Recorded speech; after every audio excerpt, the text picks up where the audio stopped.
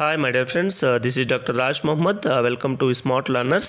మనము ఈ వీడియోలో కొన్ని ఇంపార్టెంట్ బిట్స్ మరియు ఎక్స్ప్లెనేషన్ గురించి తెలుసుకుందాము. ముఖ్యంగా ప్రాక్టీస్ చేద్దాము. ఇవన్నీ కూడా చాలా క్వశ్చన్స్ అన్నీ కూడా అన్ని రకాలైన కాంపిటేటివ్ ఎగ్జామ్స్లో ఇచ్చినటువంటివి. సో ముందుగా మనము క్వశ్చన్స్ చూద్దాము. అన్నీ కూడా ఆబ్జెక్టివ్ టైప్ ఆఫ్ క్వశ్చన్సే ఉన్నాయి. మీకు ఈజీగా అర్థం కావాలనేటువంటి ఉద్దేశంతో దీన్ని ప్రిపేర్ చేయడం జరిగింది. ముందుగా ఈ క్రింది వానిలో ఏది భారతీయ ప్రజల మాగ్నా కార్టాగా పరిగణించబడింది? మాగ్నా కార్టా ఆఫ్ ఇండియా అనేటువంటి పేరుతో పిలుస్తాము. మనకు చాలా రకాలైనటువంటి చట్టాలు చేశారు. భారత ప్రభుత్వ చట్టం 1858 కాదు, ఇల్బర్ట్ బిల్లు కాదు, మరి ఇండియన్ కౌన్సిల్ యాక్ట్ కూడా కాదు. సో దీనికి ఆన్సరు క్వీన్ విక్టోరియా రాణి ప్రకటన. అంటే 1858లో ఇది జరిగింది. ఎందుకంటే 1857 సిపాయిల తిరుగుబాటు జరిగిపోయిన తర్వాత ఈమె అప్పట్లో మన భారతదేశానికి అంతటికీ కూడా హెడ్గా ఉండింది కాబట్టి ఆమె ప్రకటననే మనము మెయిన్గా చెప్పుకోవచ్చు. సో ఈ క్రింది వాటిలో అన్బిసెంట్ ప్రారంభించిన వార్తాపత్రిక ఏది అంటున్నారు. ఇక్కడ అనేక రకాలైనటువంటి వార్తాపత్రికలు ఉన్నాయి. ది హిందూ కాదు, ఎక్స్ప్రెస్ కాదు, ఇండియన్ ఎక్స్ప్రెస్ కాదు, ది టైమ్స్ ఆఫ్ ఇండియా కూడా కాదు. ది న్యూ ఇండియా అనేటువంటి ఒక పత్రిక మరియు ది కామన్వెల్త్ అనేటువంటి మరొక పత్రిక అన్బిసెంట్ గారు స్థాపించారు కాబట్టి దీనికి ఆన్సరు ది న్యూ ఇండియాగా చెప్పవచ్చు. అదేవిధంగా ఈ క్రింది వానిలో అలీగర్ ముస్లిం విశ్వవిద్యాలయాన్ని స్థాపించినటువంటి వారు ఎవరు? అంటే నిజంగా దాన్ని స్థాపించినటువంటి వాళ్ళు ఎవరు ఉన్నారు? నవాబ్ సలీముల్లా, సయ్యద్ అహ్మద్ ఖాన్ మరియు అబుల్ కలాం ఆజాద్, మహమ్మద్ అలీ జిన్నా అంటున్నాడు. ఇక్కడ దీనికి ప్రధానమైనటువంటి ఆన్సర్గా బీన్ చెప్పుకోవచ్చు. ఎందుకంటే సయ్యద్ అహ్మద్ ఖానే మొత్తం భారతదేశంలో ఉండేటువంటి ముస్లింల యొక్క అభ్యున్నతి కోసము ఎంతగానో ప్రయత్నం చేశారు. సోషల్ జస్టిస్ రిఫార్మ్ మూమెంట్స్ ద్వారా, విద్య ద్వారానే ముస్లింల డెవలప్మెంట్ సాధించవచ్చు అని చెప్పి నమ్మినటువంటి వ్యక్తిగా మనం ఆయన్ను చెప్పుకోవచ్చు. అదేవిధంగా హోమ్ రూల్ లీగ్ ఏర్పాటుకు ప్రేరణ పొందినటువంటి సంఘటనలో ఈ క్రింది వానిలో ఏది అన్నాడు. అంటే హోమ్ రూల్ లీగ్ అనేటువంటి సంస్థ ఏర్పాటు చేయబడింది. దీనికి కారణమైనటువంటిది ఏది అన్నాడు. అంటే ఇన్స్పిరేషన్ ఏది ఇచ్చింది అన్నారు. మొదటి ప్రపంచ యుద్ధమా, మొదటి ప్రపంచానికి ముందా, తర్వాత 1909 చట్టం ఆమోదించిన తర్వాతనా అంటున్నాడు. సో ఇక్కడ మనకు మొదటి ప్రపంచ యుద్ధమే మనకు ప్రధానమైనటువంటి ఆన్సర్గా ఇక్కడ చెప్పుకోవచ్చు. ఎందుకంటే అదే ఈ లీగ్ ఏర్పాటు చేయడానికి ప్రేరణ ఇచ్చినటువంటిది. అదేవిధంగా నెక్స్ట్ క్వశ్చన్ మనము కానీ చూసినట్టయితే కనుక ఈ క్రింది నాయకులలో భారత జాతీయ కాంగ్రెస్ యొక్క ఉగ్రవాద నాయకత్వంతో సంబంధం లేదు. ఇక్కడ రెవల్యూషనరీ టెర్రరిస్ట్ అనేటువంటి పేరుతో పిలుస్తాం. అంటే ఎక్స్ట్రీమిస్ట్ టెర్రరిజం అనేటువంటి పేరుతో కూడా పిలుస్తాం. ఇక్కడ మనకు అతివాదులు, మితవాదులు, గాంధేయవాదులు అనేటువంటి 3 రకాలుగా ఉన్నారు. వాళ్ళలో ఉగ్రవాద నాయకత్వంతో సంబంధం లేని వారు ఎవరు అంటున్నారు. అంటే ఇక్కడ చెప్పాలంటే సింపుల్గా ఎక్స్ట్రీమిస్ట్స్ ఎవరు, ఎక్స్ట్రీమిస్ట్స్ కాని వారు ఎవరు అనేటువంటి.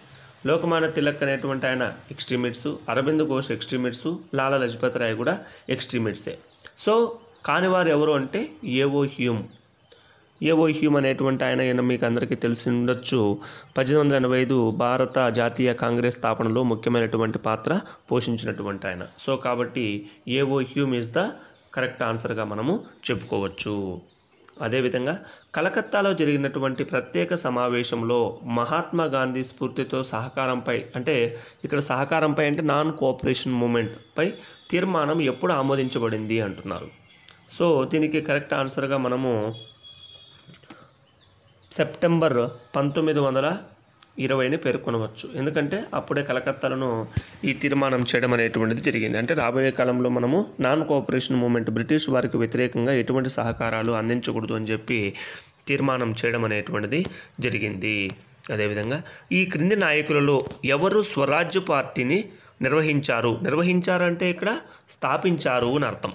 అంటే ఎవరు స్వరాజ్య పార్టీని స్థాపించారు అంటే మనకు 4 ఆప్షన్స్ ఇచ్చారు. లాలా లజపత్ రాయ్, ఫిరోజ్ షా మెహతా, సరోజినీ నాయుడు, అన్బిసెంట్ కాదు, సిఆర్ దాస్ మరియు మోతీలాల్ నెహ్రూ, రాజగోపాల్చారి మరియు వైచింతామణి. సో దీనికి ఆన్సరు సిగా మనము చెప్పుకోవచ్చు. ఎందుకంటే సిఆర్ దాస్ మరియు మోతీలాల్ నెహ్రూనే ఈ స్వరాజ్య పార్టీ అనేటువంటి దాన్ని స్థాపించడం అనేటువంటిది జరిగింది. ఎందుకంటే కౌన్సిల్లో ప్రవేశించి బ్రిటిష్ వాళ్ళపైన ఒత్తిడి తీసుకురావాలి అనేటువంటి ఉద్దేశంతో దీన్ని ఏర్పాటు చేయడం జరిగింది.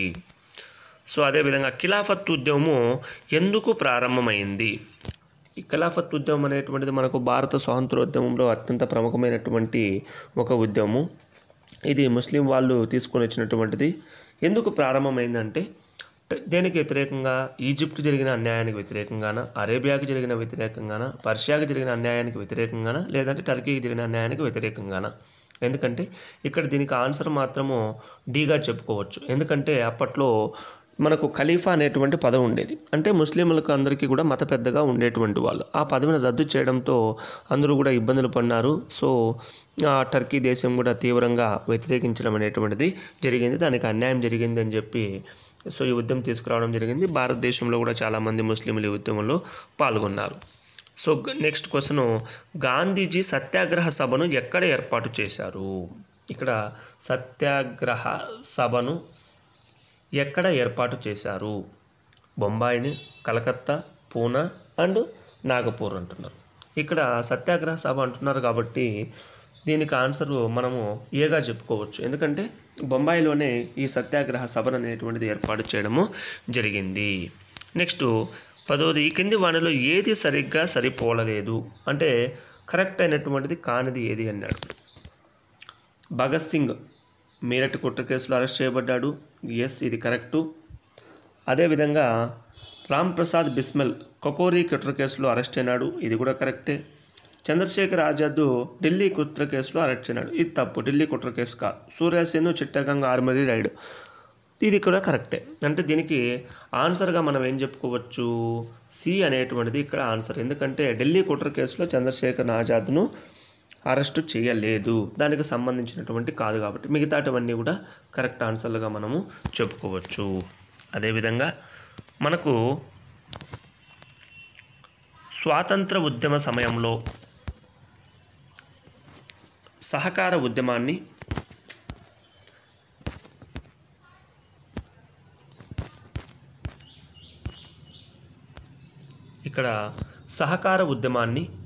నాన్ కోఆపరేషన్ మూమెంట్ నిలిపివేయడానికి కారణం ఏంటి అన్నాడు. అంటే ఎందుకు నాన్ కోఆపరేషన్ మూమెంట్ను సడన్గా నిలిపేయాల్సి వచ్చింది అని అంటే అనక అక్కడ నాన్ ఆపరేటర్లు ఉత్సాహంగా లేరు, కరెక్ట్ కాదు. సుభాష్ చంద్రబోస్ నాయకులు వ్యతిరేకంగా ఉన్నారు, కాదు. గాంధీజీ ప్రభుత్వంపై ఒత్తిడి తలగ్గారు, కాదు.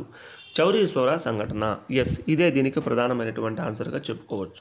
ఎందుకంటే ఉద్యమం తీవ్రంగా సాగుతున్నటువంటి సమయంలో ఈ చౌరీ చోరా అనేటువంటి ప్రాంతంలో పోలీస్ స్టేషన్ పైన దాడి చేసి తీవ్రంగా పోలీసు వాళ్ళందరినీ కూడా గాయపరిచి కొంతమందిని సజీవ దహనం చేయడం అనేటువంటిది జరిగింది. సో కాబట్టి ఇక ఈ ఉద్యమాన్ని కొనసాగిస్తే కనుక తీవ్రతరం అవుతుందనేటువంటి ఉద్దేశంతో గాంధీజీ సడన్గా ఆపివేయడం జరిగింది ఈ నాన్ కోఆపరేషన్ మూమెంట్ను. సో కాబట్టి దీనికి ప్రధానమైనటువంటి ఆన్సరు చౌరీ చోరా సంఘటనగానే చెప్పుకోవచ్చు.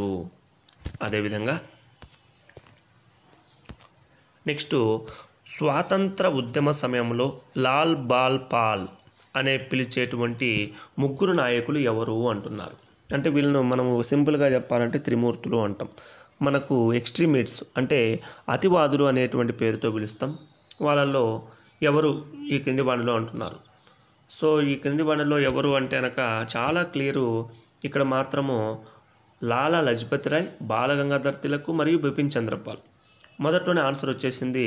సో మిగతా వాళ్ళంతా కూడా ఈ గోపాలకృష్ణ గోఖలే మితవాదిగా మనం చెప్పుకోవచ్చు, రాజగోపాలాచారి కూడా. సో మిగతా వాళ్ళు అతివాదులుగా పేర్కొంటారు. సో లాల్ బహదూర్ శాస్త్రి కూడా కాదనమాట. సో కాబట్టి ఆన్సరు దీనికి ఏగా మనము చెప్పుకోవచ్చు. అంటే లాలా లజపతి రాయ్, బాలగంగాధర్ తిలక్ మరియు బిపిన్ చంద్రపాలే మనకు ముగ్గురు నాయకులుగా మరియు అతివాదులుగా కూడా పేరు పొందింది కూడా వాళ్ళేను. అదేవిధంగా నెక్స్ట్, ఈ కింది ఏ సంఘటనలతో గాంధీజీ చారిత్రక ఉపవాసం ముగిసింది? అంటే ఎందుకు గాంధీజీ నిరాహార దీక్ష చేయాల్సిన అవసరం వచ్చింది అన్నాడు. పూనా ఒప్పందమా, లేదంటే అనక వైట్ పేపర్ ఇష్యూనా, గాంధీజీ జరిపిన ఒప్పందమా, సైమన్ కమిషన్ రాక? ఇవన్నీ కూడా ఆన్సర్లు తప్పు. ఎందుకంటే పూనా టైంలోనే, పూనా ఒడంబడిక ప్రకారంగానే గాంధీజీ, ఎందుకంటే ప్రత్యేక నియోజకవర్గాలు దళితులకు కేటాయించాలి అని చెప్పి అక్కడ అంబేద్కర్ గారు సైన్ చేస్తే దాన్ని తీవ్రంగా వ్యతిరేకించి గాంధీజీ ఇక్కడే నిరాహార దీక్ష చేయడం అనేటువంటిది కూడా జరిగింది. తర్వాత వాళ్ళ మధ్య ప్యాక్ట్ అనేటువంటిది జరిగింది, తర్వాత విరమించడం అనేటువంటిది కూడా జరిగింది. కాబట్టి దీనికి పూనా ఒప్పందం ప్రధానమైనటువంటి ఆన్సర్గా దీనికి చెప్పుకోవచ్చు. అదేవిధంగా నెక్స్ట్, 1928లో బర్డోలీ సత్యాగ్రహానికి నాయకత్వం వహించినటువంటి వాళ్ళు ఎవరు అన్నారు. బర్డోలి సత్యాగ్రహం అనేటువంటిది కాబట్టి ఇక్కడ మనకు సింపుల్గా వల్లభాయ్ పటేలే, ఇది గుజరాత్లో జరిగింది. ఈ బర్డోలి సత్యాగ్రహానికి నాయకత్వం వహించింది వల్లభాయ్ పటేలే. సో స్టేట్ వద్దులేండి. ఇక్కడ సైమన్ కమిషన్ ఎందుకు బహిష్కరించబడింది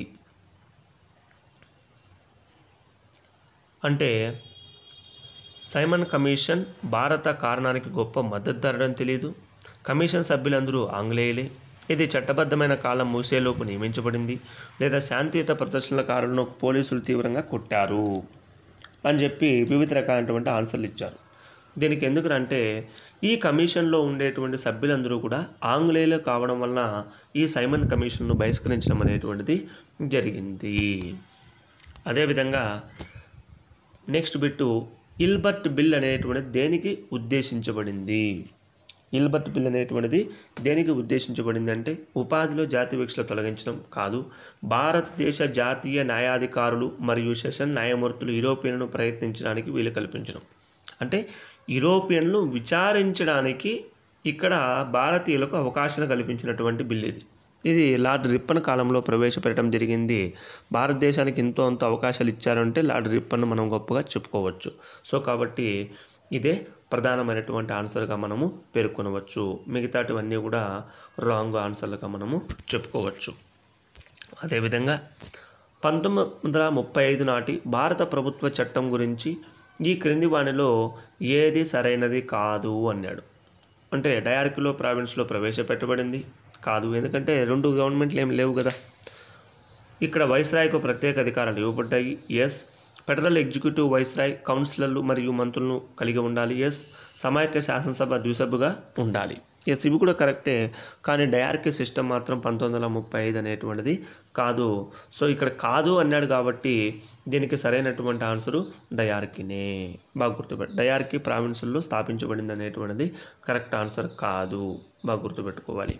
అదేవిధంగా ఈ క్రింది నాయకులలో 1935 చట్టం అంటే బలమైన బ్రేకులతో కూడిన యంత్రాన్ని అందించింది కానీ ఇంజిన్ అందించలేదు అని వ్యాఖ్యానించింది ఎవరు అన్నాడు. దానికి మనకు ఆన్సర్ మాత్రం దీనికి చెప్పింది, ఆ కొటేషన్ ఇచ్చింది జవహర్లాల్ నెహ్రూ గారే. సో 1935 చట్టాన్ని ఉద్దేశించి ఈయన ఈ పదాన్ని వాడడం జరిగింది. బలమైన బ్రేకులతో కూడిన యంత్రాన్ని అందించింది కానీ ఇంజన్ లేదు అని చెప్పి, అంటే ఒక రకంగా చెప్పాలంటే దీన్ని విమర్శించాడు ఇందులో. సో జవహర్లాల్ నెహ్రూ దానికి ప్రధానమైనటువంటి ఆన్సర్గా మనము చెప్పుకోవచ్చు. అదేవిధంగా వందీ వాష్ యుద్ధం ఎవరి మధ్య జరిగింది అన్నాడు. ఇక్కడ వెరీ వెరీ ఇంపార్టెంట్. వందీ వాష్ యుద్ధం అనేటువంటిది మామూలుగా అయితే కనుక ఇంగ్లీష్ వారికి మరియు ఫ్రెంచ్ వారికి మధ్య జరిగింది ఇక్కడ. సో ఇంగ్లీష్ వారికి ఫ్రెంచ్ వారికి మధ్య జరిగినటువంటి యుద్ధాన్నే ఈ వందీ వాష్ యుద్ధం అనేటువంటి పేరుతో మనము పిలుస్తూ ఉన్నాం. నెక్స్ట్, ఈ క్రింది నాయకులలో 1940 ఆగస్టు ఆఫర్ను తిరస్కరించిన వారు ఎవరు అన్నారు. అంటే 1940లోకి వచ్చేటప్పటికి ఆగస్ట్ ఆఫర్ అనేటువంటిది ఎవరు తిరస్కరించారు, అప్పుడు ఎవరున్నారు అంటే కనుక మనం దీనికి సింపుల్గా చెప్పాలంటే అప్పట్లో లార్డ్ లిన్లిత్గో అనేటువంటి ఆయన ఉన్నాడు కాబట్టి దీనికి ఆన్సర్గా మనం బీని చెప్పుకోవచ్చు. సో మై డియర్ ఫ్రెండ్స్, అందరికీ కూడా ఈ బిట్లు ఎంతగానో ఉపయోగపడతాయి. చాలాసార్లు క్వశ్చన్ పేపర్లు కానీ మీరు తిరిగేస్తే కనుక ఈ బిట్లన్నీ కూడా మీకు కనపడతాయి అన్ని రకాలటువంటి కాంపిటేటివ్ ఎగ్జామ్స్లో. సో అందరూ కూడా ఛానల్ని సబ్స్క్రైబ్ చేయండి, షేర్ చేయండి మరియు లైక్ చేయండి. వీలైతే మీ కామెంట్స్ను కూడా యాడ్ చేయండి, మీ ఫ్రెండ్స్కి కూడా తెలియజేయండి.